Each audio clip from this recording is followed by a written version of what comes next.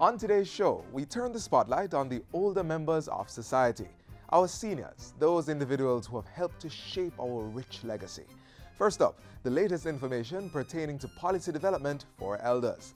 Plus, Grandpa and Grandma needs exercise too. We take you through the routine.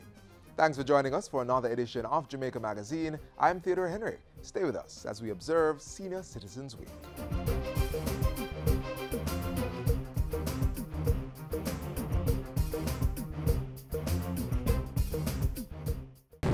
Hurricanes can strike at any time. In the event of one, be prepared to act quickly.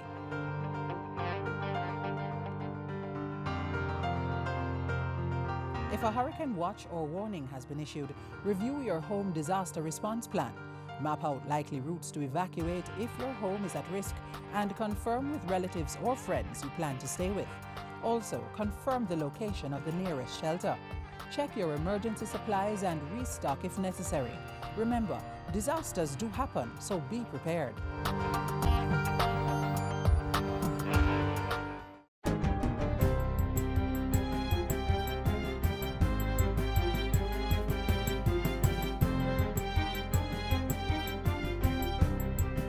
Good day, I'm Theodore Henry, and this is your JIS News for Friday, September 29. Jamaica is on track to build out 1.35 million square feet of space and add an additional 25,000 new jobs from investments in the business process outsourcing sector by 2018. In making the disclosure, Prime Minister Andrew Holness says his administration is intent on nurturing the growing demands of the industry through the provision of an enabling business environment and human resource development. We stand in support of a partnership. If the private sector grows, we can do more for the public sector. And when the public sector is more efficient, it does more for the private sector. And then we create a virtuous cycle of partnership. I am taking a personal interest in ensuring that we solve the training needs. And the HOPE program will rapidly increase your employment base to ensure that there are no constraints to the potential growth of this industry. Mr. Holness was speaking Thursday as he broke ground for 58 HWT, the Caribbean's largest technology park along Halfway Tree Road in St. Andrew. The $30 million investment by Stanley Moto of the Muson Group will have 236,000 square feet of space to house BPO and its support service while creating 5,000 new jobs. The project will be available in June 2018. The Caribbean Maritime Institute is now officially a university as the institution received its new charter status yesterday. This follows the passage of relevant legislation in Parliament earlier this year to grant the institution university status and to confer degrees, awards, certificates, and diplomas and other academic distinctions. The Charter Day ceremony held at the National Arena was attended by more than 5,000 persons, including several regional heads of state and other officials from around the world. Among the guests was the university's first chancellor, His Royal Majesty King Drolor Bosso Adamati I, king of one of the largest tribes in Ghana. Addressing the Charter Day ceremony, Portfolio Minister Michael Henry says the university will continue to grow in enrollment while transforming its nearby communities. It's the location of the campus, the dream of transforming the Port Royal and Harborview communities. The campus is far away from the world, but it's still a part of it. Still, many of us in the fulfilling notion that the CMU can once teach students to explore some abstract, intellectual, and skillful horizons, and at the same time create class after class of devoted alumni who see service to the community, positive action in the real world as their highest achievement. The Palisados-based institution is the only international entity approved for maritime training in Jamaica, with 80% of the teaching support personnel and 50% of the board of directors drawn from organizations within the industry. The development of policy and regulatory framework for Jamaica's natural gas sector will be part of the discussion at the inaugural Natural Gas Conference. The event is scheduled for October 4 to 6 under the theme New Horizons, the development of a natural gas sector in Jamaica, prospects and challenges. Speaking at a JIS think tank on Wednesday, Manager of Corporate Affairs and Communications at the Petroleum Corporation of Jamaica, PCJ, Camille Taylor, said the conference is in line with the government's move to diversify the country's energy supply. The conference will bring together players in the local, regional and international natural gas industry. We will be looking at the implications for Jamaica's energy landscape, the implications of the introduction of natural gas for Jamaica's energy landscape. We will also be looking at the spin-offs and benefits to several industries, including finance, insurance, logistics, legal services, management services, to name a few. Meanwhile, Deputy Director General at the Office of Utilities Regulations, OUR, Hopeton Heron, said the conference will also focus on the use of natural gas in other sectors. So in order to get the framework in place, we need to look at the regulatory, the legal aspects, the financing of natural gas projects, the taxation implications, and all the other aspects that will make a natural gas industry what it ought to be and to make it efficient. For registration and payment details on the conference, persons may visit pcj.com, our.org.jm, or jamaicagasconference.com. Jamaica will host the World Bank High-Level Caribbean Forum on November 16 this year.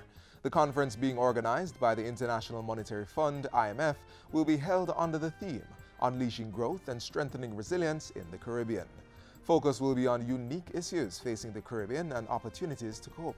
The topics to be discussed include crime and youth unemployment, fiscal policy and political cycles, and financial stability and growth trade-offs. The event is a follow-up to a similar high-level conference in Trinidad and Tobago last year. The event will bring together several heads of government from the Caribbean region, central bank governors and other high-ranking officials from several Caribbean countries, as well as the IMF's managing director and senior officials from the IMF, other international financial institutions, and other private sector representatives. The event will be open to the media. Members of the newly formed United Nations World Tourism Organization, UNWTO, group to assist regional countries devastated by recent natural disasters, are to meet in Grenada.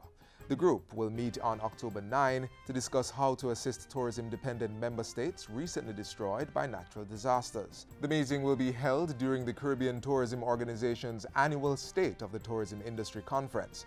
Several stakeholders, including the Caribbean Hotel and Tourism Association, the Caribbean Tourism Organization, and a number of multilateral agencies, are being targeted for their support in the Rescue and Rebuilding Initiative. And finally, Tax Administration Jamaica, TAJ, will be facilitating business this Saturday with the opening of select offices island-wide. The locations include Spanish Town, Constant Spring, May Pen, Mandeville, St. Anne's Bay, Savannah Lamar, and Montego Bay.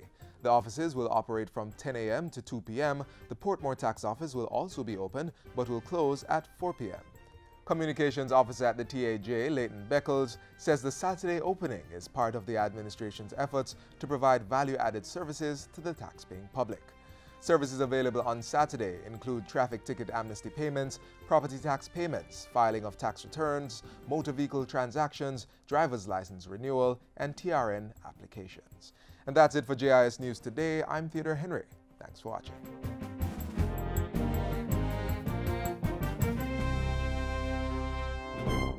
Inform yourself about the HTLV1 infection. HTLV1 means human T-cell lymphotropic virus type 1. It's not the AIDS virus, but they are contracted in a similar fashion. You can get the virus from having unprotected sexual intercourse, getting blood that has the virus in it, breastfeeding, and sharing injection needles with HTLV1 infected persons. These are a few of the signs and symptoms of the virus: skin rashes, swollen lymph nodes, backaches, difficulty in passing urine, sensation in the feet, weakness in the legs, and reduced sex drive. If you have any of these signs or symptoms, you should see a doctor. For further information, please contact the HTLV Project, Department of Pathology at the University of the West Indies, Mona, Kingston 7 at 977-1958 or 927-1620-9. Senior Citizens Week 2017 started on Sunday, and the observation continues until Tuesday. This year's observation has brought into sharp focus the government's plans to provide greater assistance to this segment of society. Listen now to Portfolio Minister Shahini Robinson.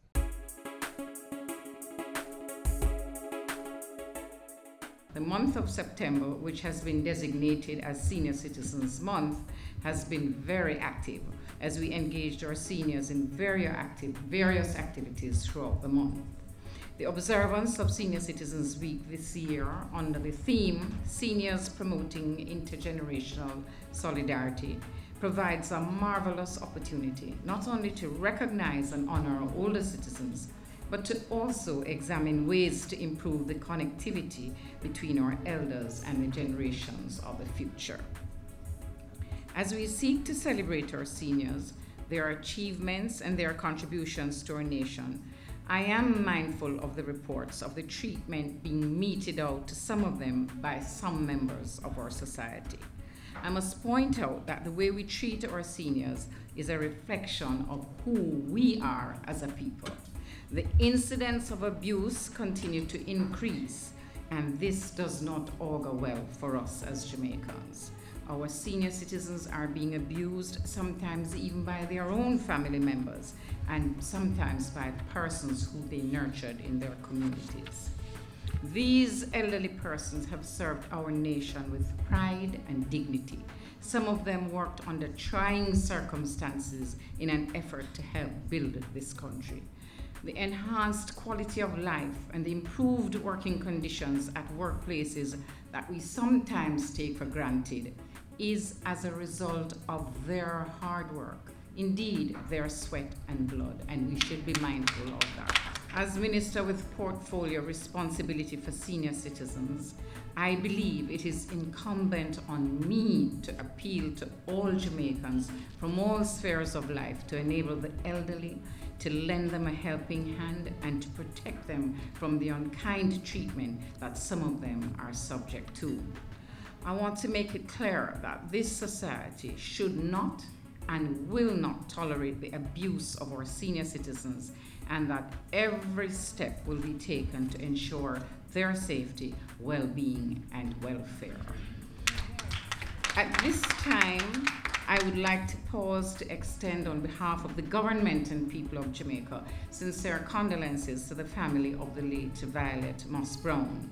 Mrs. Moss Brown brought us much fame and honor when she became the oldest living human being in the world. She will be missed, but her memory will live on in the lives of generations to come. The National Council for Senior Citizens is working assiduously to ensure that all seniors are able to access the benefits available to them. The NCSC ensures that many seniors are involved in income-generating activities, thereby adding to their independence and usefulness. And in providing computer training for seniors in partnership with parish libraries island-wide, the Council is ensuring their adaptability and participation in a rapidly changing world. The NCSC continues to provide skills training and workshops, retirement seminars, sensitization sessions on topical issues, feeding programs, health activities, cultural days, sporting events, Bible quiz and spelling bee competitions, day activity centers, and clubs, among other activities and programs in all parishes. The national policy, which is being revised, is to now be submitted to Cabinet for review and discussion. The ratification of this policy will have a lasting outcome, which will redound to the benefit of our elderly.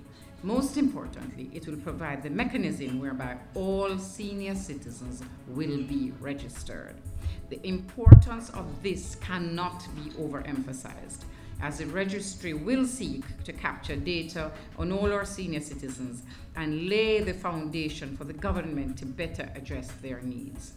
Through policies and programs, we will know what to do better when we have this registration. In the meantime, I encourage our elderly to register with the Senior Citizens Club. There are representatives in all of our parish offices who will assist you in finding the club nearest to you. I charge each of us to work towards building a Jamaican society where healthy relationships are fostered among our elder citizens and our youth, where the transfer of knowledge will serve as a preservation of our cultural legacy and a testimonial to the direction we want our society to go. Let us connect for legacy's sake. Let us connect for survival and growth. Intergenerational solidarity can reinforce family and community bonds as we strive for growth and prosperity.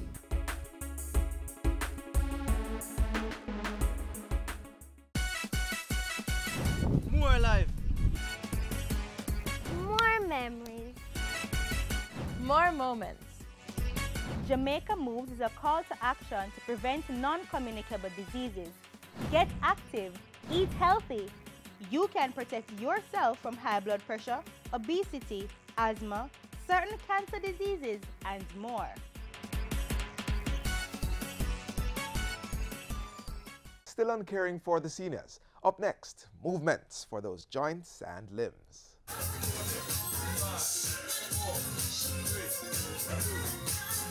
Keeps you young, make you look good in your clothes, make you attractive to opposite sex. It's only a matter of fitness and health. Keep me vigorous and keep my youth. It's the healthy way. I want to say slim.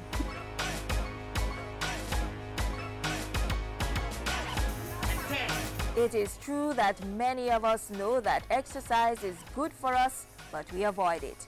Why? Because we are afraid that exercise has to be vigorous before it can be effective. But physical trainers say this is not true. Every little bit counts. It all adds up to burning more calories. We may not be ready for a structured program like going to the gym, but we can start small. The first thing that exercises help us to do is to maintain a healthy lifestyle. And the first thing that we want when we exercise is to live long. And so the longevity of life is in fact guaranteed for persons who live a healthy lifestyle by form of exercise.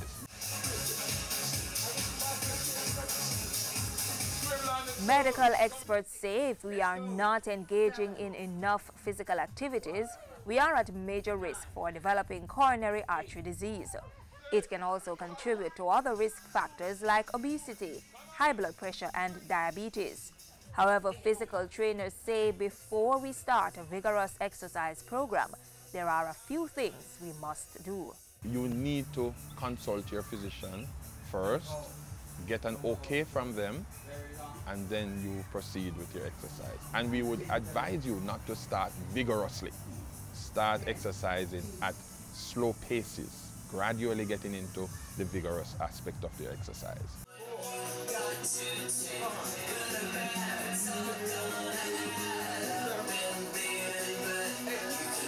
According to physical trainers, we must do any moderate to vigorous aerobic activity for a minimum of 30 minutes at least 3 to 4 times per week. This is to reduce or eliminate some of the risks associated with a lack of physical activity as part of our regular routine. Here we go. Moderate physical activity may include brisk walking, gardening, raking leaves, sweeping the floor, pacing while you talk. When you're on the phone, pace around. This is a great way to stay moving while doing something you enjoy. Getting up each hour to stretch or walk the stairs at work, and dancing can also make a difference. You don't have to go to a gym to exercise. And exercise is usually a routine that you consistently do, whether it's at home or at school, that you benefit from. The heart and the lungs and the other aspects of your body benefit from. 9, 10, hold them out now. Stretching and aerobics are some of the exercises that we can do at home to help us keep fit and maintain a healthy lifestyle. Aerobic exercises strengthen your heart and burn calories.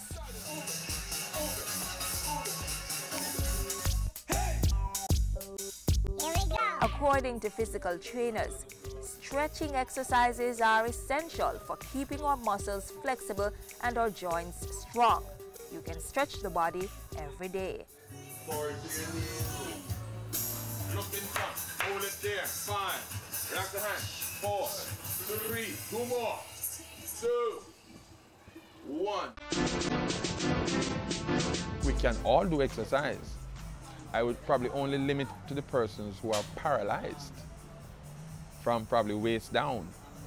But even the persons who are paralyzed from waist down, their arms are able to do something. So you can do something with the hands. Physical trainers say if you experience any of the following symptoms during exercise, you must stop and rest. Dizziness or lightheadedness, abnormal heart rhythm, pain in the chest, under the breastbone, and or down the arm, pain in the knees, feet, or ankles. After, stop and rest. If the symptoms persist, you must call your doctor. I feel stronger, flexible. I feel so refreshed and like I can take on the day. And I think it has helped to make me look youthful. So exercise is great. It firms up your muscles and it gives you more energy. We can all improve our health and well-being and have fun by including moderate amounts of physical activity in our daily lives. Remember, if fitness is the goal, exercise is the way to get there.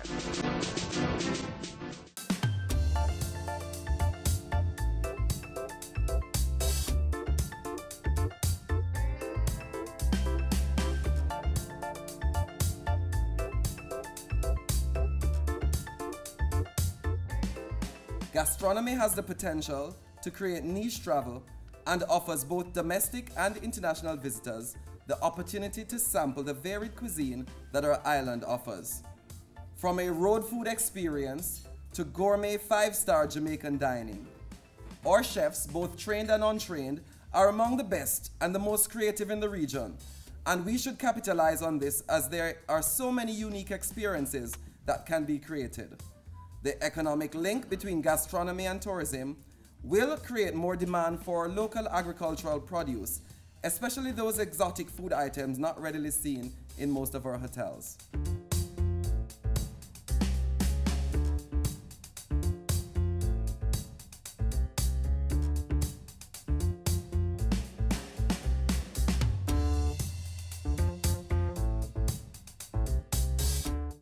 It's also Tourism Awareness Week, an observation of the industry which has brought in over $2 billion in earnings since the start of the year.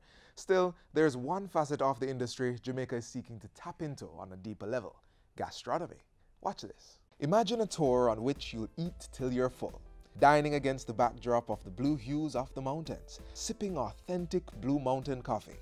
Sounds appealing? Then you must, if only once, venture on the Jamaica Blue Mountain Culinary Trail.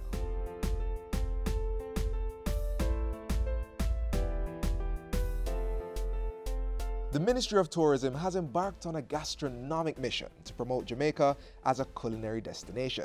This is the main aim of the Gastronomy Network, one of 5 networks established recently by the ministry. The first product of the Gastronomy Network was the implementation of the Jamaica Blue Mountain Culinary Trail. This is a tour of eateries and attractions nestled within the UNESCO-designated World Heritage Site of Jamaica's Blue Mountains.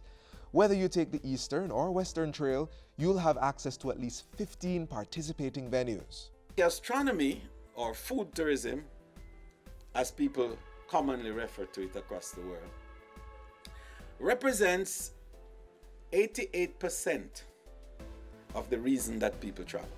Therefore, will be responsive to the palates of the world.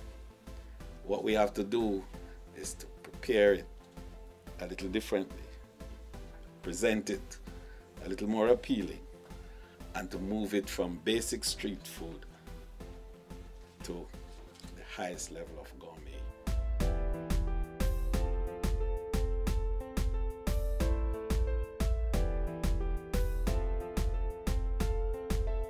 Wet the palate with hors d'oeuvres, dip into Strawberry Hill Restaurant's coffee ice cream, or drink coffee at a more than a century-old farm. From Colombia, we also say Colombia's coffee is really good and we're really proud about it. So it was really interesting to hear the Jamaican perspective of their own coffee. The coffee was delicious, and it's really amazing to be able to have a cup of coffee, look into the mountains, and just like enjoy. So the coffee was definitely the highlight for me today. Jamaicans talk about how great our coffee is, but I don't think we have any idea why. And that's what I learned today. It was phenomenal. Vegetarians, meat lovers, those into traditional cuisine, or Jamaican fusion meals, there's a bite for every appetite. The Jamaica Blue Mountain Culinary Trail provides a getaway for nature buffs and foodies, wrapped up in one journey. The tour stops at about 4 restaurants, each boasting a historic or cultural backdrop. After dining, there lies an opportunity to walk off the food with the Akampong Maroon drummers.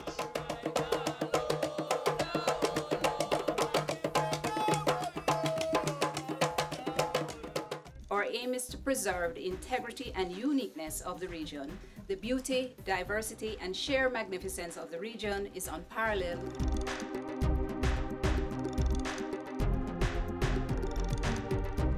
The Ministry of Tourism has identified gastronomy tourism as a medium for diversifying destination Jamaica.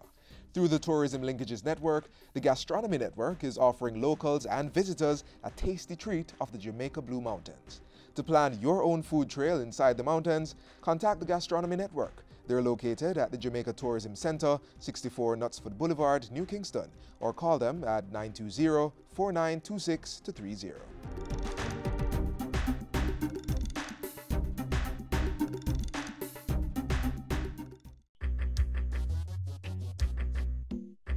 Nutritious food, succulent dishes, superior workmanship, and excellent service. Jamaica is on the go.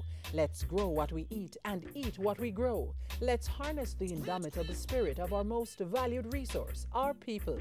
Let's support our local businesses. After all, buying Jamaican means building Jamaica. Original.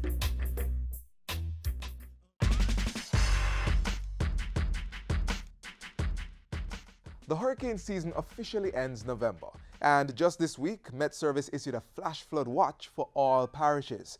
Given the varying rainfall conditions in the country over the past 48 hours, Jamaicans are being reminded that we're not exempt from being hit by a hurricane or storm. Each citizen must be prepared. A hurricane kit must be created and easily accessible at home and at the workplace.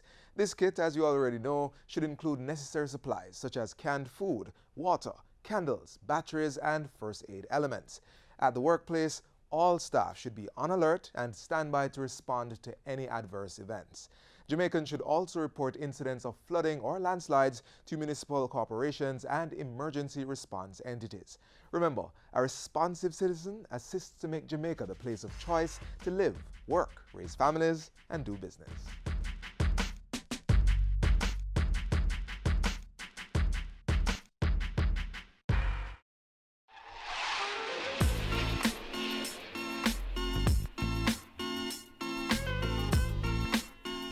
This is where the magazine closes for today. But if you need more information on the features aired in today's show, click on our webpage, jis.gov.jm.